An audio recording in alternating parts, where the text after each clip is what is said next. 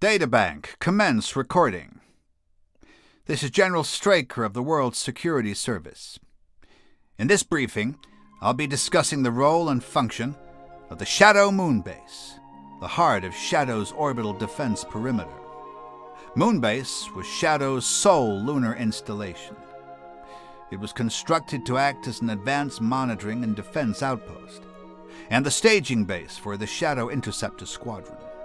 The base was 230 feet in length, 195 feet wide, and was located in the eastern half of the Sea of Tranquility.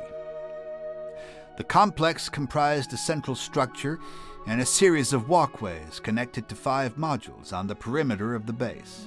The reception sphere was the point of entry for all personnel arriving from Earth. A lunar module flight was scheduled approximately every 24 hours. Although this varied depending on the operational alert status on the base. After landing clearance was given, the lunar module descended onto the blast-proof pad above the reception sphere, where a gantry clamped it in place. The base usually supported a crew of 25, but could be operated with a crew of 10 if the need arose.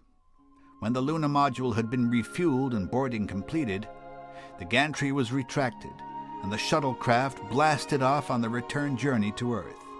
The module entered the Earth's upper atmosphere and proceeded to rendezvous with the lunar carrier, a larger parent craft, which was capable of atmospheric flight.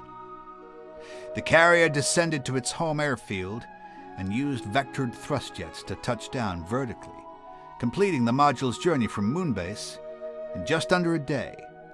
The reactosphere was one of the most critical areas on Moonbase. Its primary purpose was to generate power for the lunar complex and regulate fuel supplies for the interceptors and lunar craft.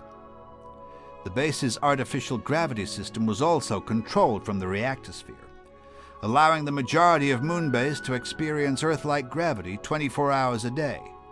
The command sphere was the nerve center of Moonbase, and the personnel in the command sphere were responsible for a variety of vital duties.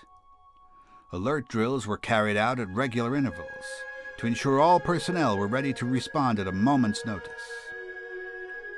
A communications link with the Space Intruder Detector, or SID, was monitored around the clock, and any confirmed sightings could be plotted as soon as they were received.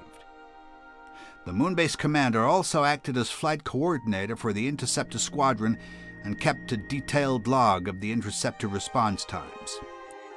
The leisure sphere was home to the relaxation area, cafeteria, and interceptor standby lounge. A wide variety of dishes from many different countries were available at the cafeteria's food dispensary unit and helped the lunar personnel feel at home.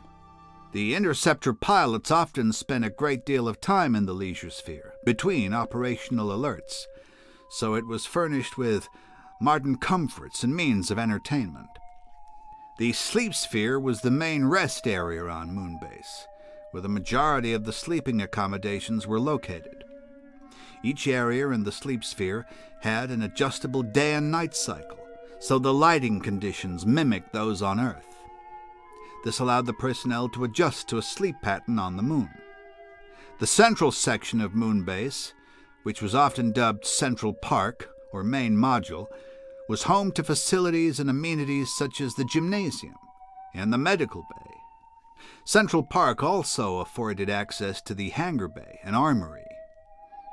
The vehicle hangar was a partially subterranean multi-level storage bay for the SHADO Moonmobiles and lunar tanks. The Moonmobiles were agile survey craft, designed for rapid transport over the lunar surface. They were equipped with a single Zimmermann M1 autocannon for defense and demolition work. Conversely, the lunar tanks were heavily armed with 4 Bishop-type surface-to-space projectile launchers. These impressive vehicles functioned as a lunar ground defense force, safeguarding Moonbase from aerial attack. This concludes the briefing.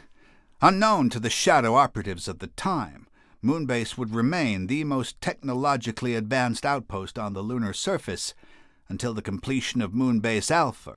In fact, when SHADO was disbanded at the end of the war, Moonbase became an auxiliary research post for the science division on Alpha. There is something poetic in an instrument of war being transformed into an instrument of peace. It's a legacy that won't soon be forgotten. Databank. Cease recording.